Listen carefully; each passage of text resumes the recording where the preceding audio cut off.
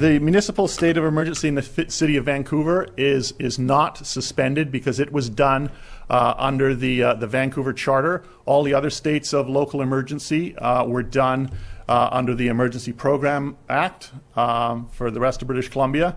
What we have communicated to the city of Vancouver is that while their state of emergency remains in place because it was done under the Charter, no further additional orders can be taken without the express approval of myself as Minister. First of all, we didn't want to see a patchwork emerging across British Columbia. One of the earlier questions was about how do we ensure continuity of information, reduce confusion to the greatest extent possible, and if you have different jurisdictions in different parts of the province evoking different powers that are inconsistent with their neighbors, that leads to, first of all, a leapfrogging effect, an expectation in Community A that if Community B has done something, then I have to as well. We want to reduce anxiety, we want to increase public confidence, and the best way to do that is to have a uniform approach. We will absolutely be working with municipal officials. In fact, part of Minister Farnworth's directive today is utilizing bylaw officials at the municipal level so that we can implement emergency plans at the provincial level. We have also been in discussions with premiers across the country as well as the Prime Minister about what role the federal government has to play in terms of their emergency powers. It's our view that the province is best placed to, as we deliver the services that are most important right now, that being health care services, that the province take the lead on these issues. The vast majority of municipalities, I would suggest, are breathing a sigh of relief that they now can fall in behind a provincial approach, every corner of the province approach, rather than being concerned about a neighboring municipality enacting a principle that they might not be able to achieve based on the resources they have available. We need to make sure that everyone's treated equally, everyone's treated fairly, and Minister Farnworth is the best place to do that with the provincial powers that are in the EPA. This is a pandemic like we have never seen in this province before, and it requires a coordinated approach. I respect that there are different views and different opinions on how this is to be dealt with, but the reality is this.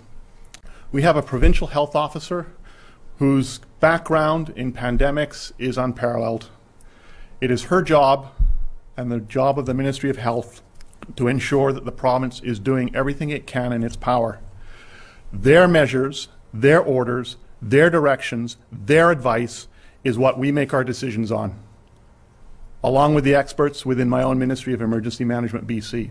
We have been clear that local government is a key partner, and we have laid out the things today that we want and expect them to do.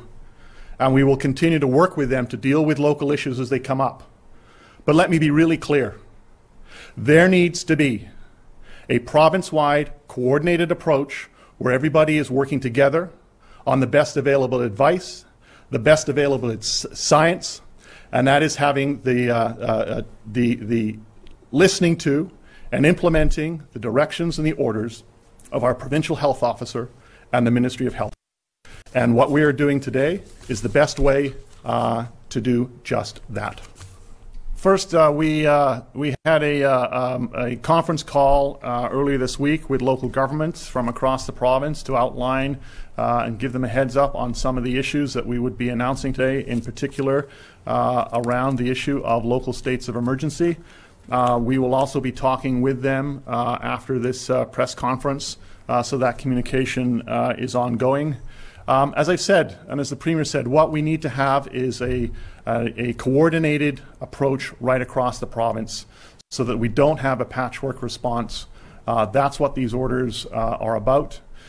We also want to make it clear that local government has an important role to play, working with them to deal with the issues that they're facing, that we're facing, you know, we're asking them issues that we want them to identify, whether it's supply chain issues, whether it's critical service issues in their communities, mutual aid agreements, for example, between them and neighboring communities so that we can deal with some of the challenges on critical infrastructure that need to be in place.